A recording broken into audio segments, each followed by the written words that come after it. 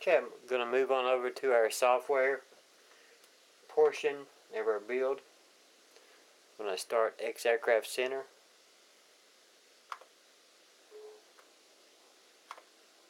I'm going to assume that I have my USB cable with the dongle on it. This is what the software recognizes to connect to the XAircraft system. It's not connected to the aircraft, but it is connected to the XAircraft programming system. Okay, the next thing I want to do is I'm going to bring the programming cable, the 4-pin cable, out of the aircraft here, and I'm going to connect it to the USB dongle. This is why we left this out here, so we can get to it to program it. I got that in view of the camera. No. Anyway, there's our dongle. There's our 4-pin cable. The 4 little ridges on top there is our top side, and I always look at this as my top side of my dongle. So I'm going to plug this in here.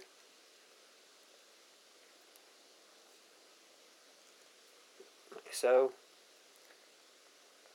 You can't see it, but you can there. You can see the flashing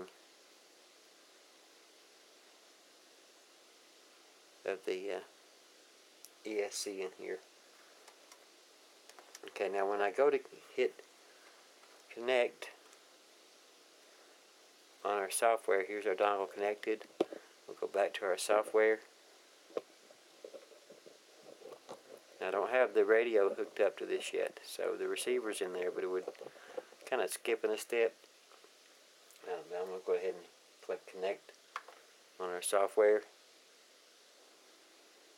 Now we have a red, try to get this in view,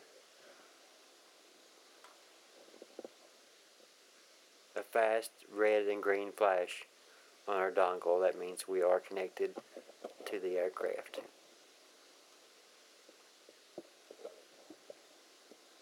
And this is your home screen for your software, and we are connected to the aircraft. We have here's our GPS. It means we have the GPS option. The HRS is connected. There's a screen for our gimbal, but we don't yet have a gimbal attached. And this is our RC profile page. It's showing active, although we don't have a radio connected. I'm going to bind to this receiver. Then we'll go through some of the programming on the radio. This is our flight control screen. This is stick gains. This is attitude control gain, auto leveling gain, position, and height control gain. When you mouse over things, it's going to give you the information here in this right-hand corner box while we're on the flight control screen. What each one of these different sections does. If you notice, I'm on this section. The auto leveling gain gives you the information here.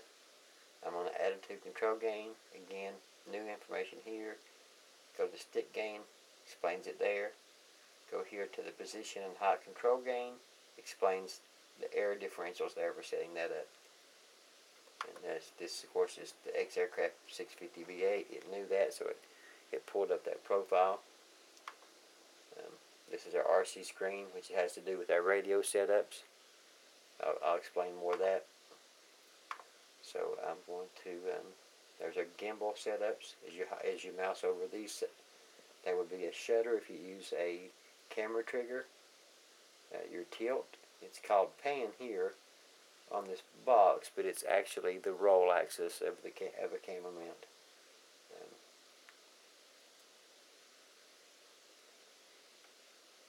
And there's minimum and maximums. This is your central point of your servo travel, lowest point and highest point.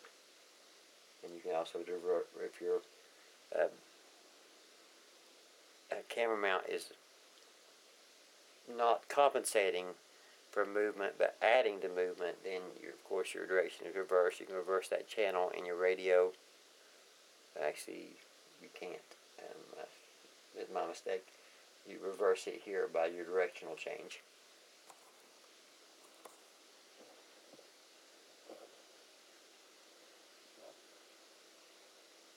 Right there.